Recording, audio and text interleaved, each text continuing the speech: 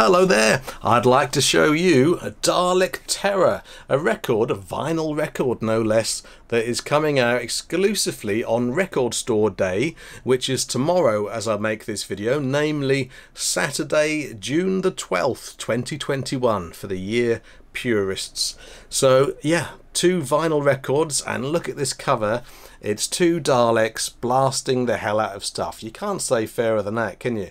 I mean, one Dalek blasting the hell out of stuff is always exciting, but two practically back to back fighting off the odds, well, that's good stuff. That is Dalek Terror in my book. Yeah, it's two 140 gram vinyl records in extermination splatter. I think we're looking forward to seeing that, and obviously I'm going to unbox this right now for your pleasure. So on this record there are 8 audio versions of stories that originally appeared in Dalek annuals like this. I don't know if it's these precise Dalek annuals, maybe we'll find out when I look inside the record, but nevertheless it's this type of thing. Look at these glorious covers. I could do a video about these covers alone, and maybe I will. If you'd like to see that, let me know down in comments. Getting back to Dalek Terror, on the back here we can see that these stories are all written by Terry Nation, and they're read by the likes of Matthew Waterhouse and Louise Jameson. Let's open this up. What do you use to open up vinyl records? I find this quite difficult. I tend to use a pin like this, and I think that's far from ideal. What method do you use? Tell me down in the comments. Yeah, satisfying removal of cellophane. Okay, it's the big moment. What's inside the gatefold? Is it more Daleks, or is it, well, let's see what it is. Oh wow. Oh, I thought that was a load of Daleks all clustered together there, but it seems to be a sort of a city. I'm letting you see this first. This is how much I value you, you know. But let me also take a look and see exactly what this is.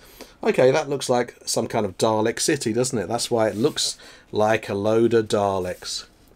A few more details in there. Sound design and vinyl edition produced by David Darlington. Exec produced by my old mate Michael Stevens. Lovely fella. So, and so is David Darlington, don't get me wrong.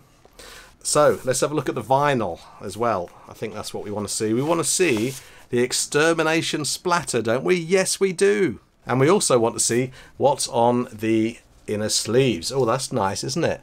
Looks like some kind of Dalek scout party with the city in the background there. Yeah, these are pretty nice illustrations here. I mean, this is pretty impressive for a Record Store Day release.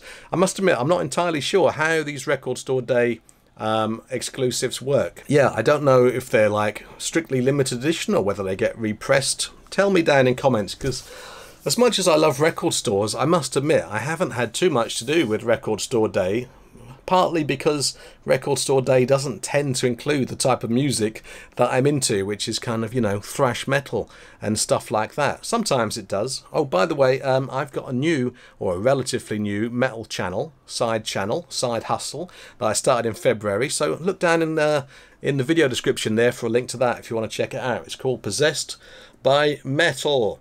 So on LP1 we've got Terror Task Force, read by Nick Briggs.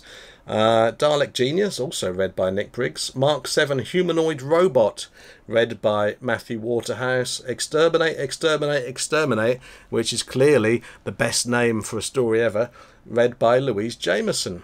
Oh, and these particular stories, it actually tells you, are taken from the Dalek Annual 1976, which I don't think I have here. I might have it somewhere, but not here right now. Damn it. Anyway, look at that. Right, let's have a look at the vinyl. Oh yeah, you're gonna like this. Wow, look at that for a colour, eh? Yeah, that's nice and bright. It's kind of translucent when you get the sunlight through it. That's very nice. Sorry, I keep getting reflections on there, but yeah, I think you'll agree that's a bit special. And we've got one other record to look at, so let's see if that is the same colour vinyl wise, and let's also see what's on the insert. It might be the same insert picture perhaps. Is that the same? It's not quite the same. No, it's sort of like it's like a variation on the theme. There's like, yeah, interesting. On LP2, you've got Anatomy of a Dalek, read by Nicholas Briggs, Blockade, read by John Culshaw, Earth Scarrow Timescale, read by Louise Jameson, and Nightmare, read by Matthew Waterhouse. And these are taken, the side C stories are taken from the Dalek Annual 1979, which I do have here, thank God. Yeah, there we go. So it'll be based on stories in this. So it'll be like, give me a moment. Yeah, so Blockade is presented in this annual in this particular way.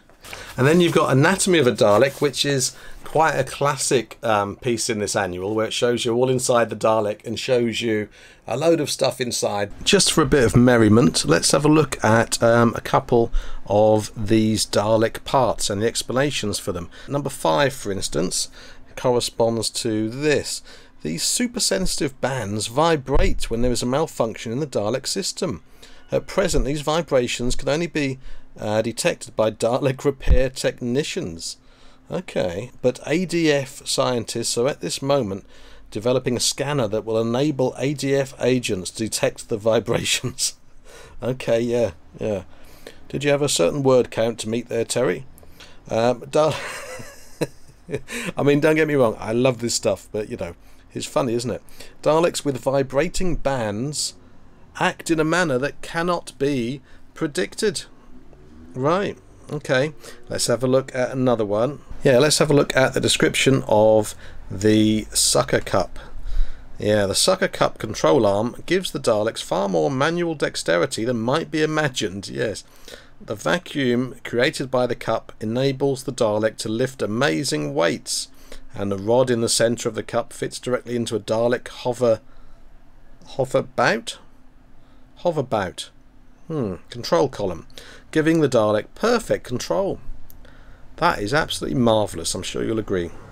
Yeah, so that's interesting. Very nice indeed. And we can see, I can confirm that the vinyl colour inside the second LP is the same, but I don't think we can dock points for that because it's a lovely colour. Yeah, very nice indeed. Look at that. That is, if extermination could be distilled and captured in vinyl, then my friends, this is how it would look. So, how do you feel about Record Store Day? I think there are 2 this year, and as I said earlier, the first one is tomorrow, which is Saturday, June the 12th. So are you going to go along to your record store? Are you going to pick this up? Have you bought any Doctor Who artifacts before on Record Store Day? Get down in comments, and also tell me what you think about this one. Don't forget to hit subscribe and like if you enjoyed this video, which I hope you did, and I also hope you return for the next one. Until then, don't forget to embrace your obsession.